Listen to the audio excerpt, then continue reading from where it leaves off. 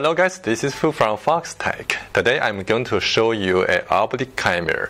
And you know this kind of camera is usually used to be mounted on the drone, on the aircraft, or on the vehicle to make a 3D model on the buildings, on the cities, on the terrain, and just on the ground target. And it takes 5 photos or 4 photos at the same time when it is triggered by this. So this is a kind of a prototype, and also you can call it a final product. And we use the 3D printing, very high quality one, because you don't see, you just only see the very smooth surface right here, to build in 4 Sony 5100 camera core inside. So I'm holding 5 cameras, and the total weight including the lens is just less than 1 kilograms. So it's quite light, very light compared with all the products.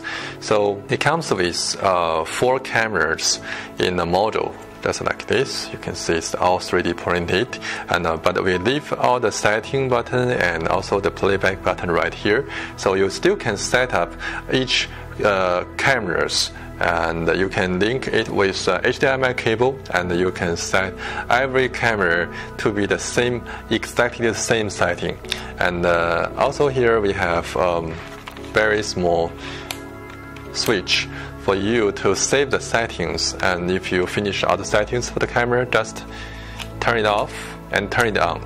All settings can be saved. While talking about Oblique camera, its important feature is to guide the modeling very precise. In that case, we need the help of a PPK system. It's a post-processing system. And so in that case, we have the PPK triggering wire right here. It is actually a switch signal. It just, when the shutter is moving, it just take a photo by shorting the 2 wires, and the PPK device can record it. And then if I want to trigger it, we also have, actually we still missing a small module right here. It is the PPK to switching signal device. But if I try to short this, and the camera can be triggered. Let me show you by simply connect to a 3S LiPo battery.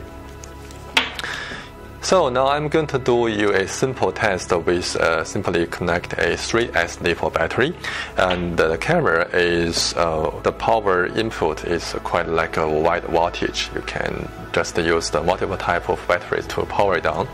And if I trigger the camera, the 5 camera will start to trigger the shutter at the same time. Let's try it. Yes, you can.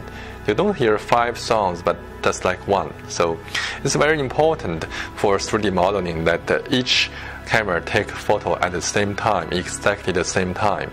And also each of the surrounding cameras are equipped with a 35mm lens. All the CNC metal aluminum lens, very high quality.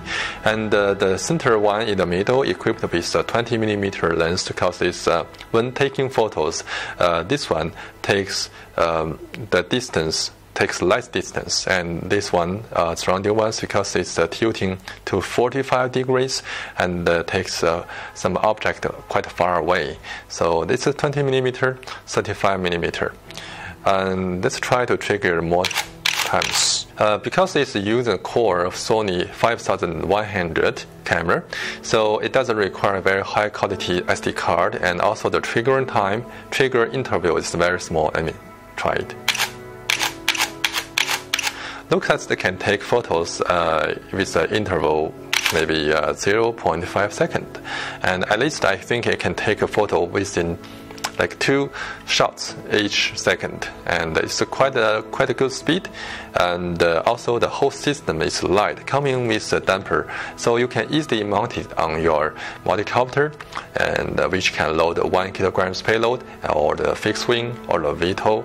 So the application for this one is quite wide, and I know any mapping company or individuals who can make 3D models with the optical camera, they can make huge money. So what we are doing is just to make very expensive equipment less expensive, maybe quite affordable to you, and also you can take a very high quality, high performance 3D modeling job with our Oblique camera. I hope you like it. Hey guys, a brief introduction about our new Oblique camera, and I hope you like it. If you like it, you can find it on our website, and it is foxtech3DM.com. And if you find also our YouTube, Facebook, and other social channels to be quite interesting, just don't forget to subscribe us. Okay, thanks for watching, and see you in next video.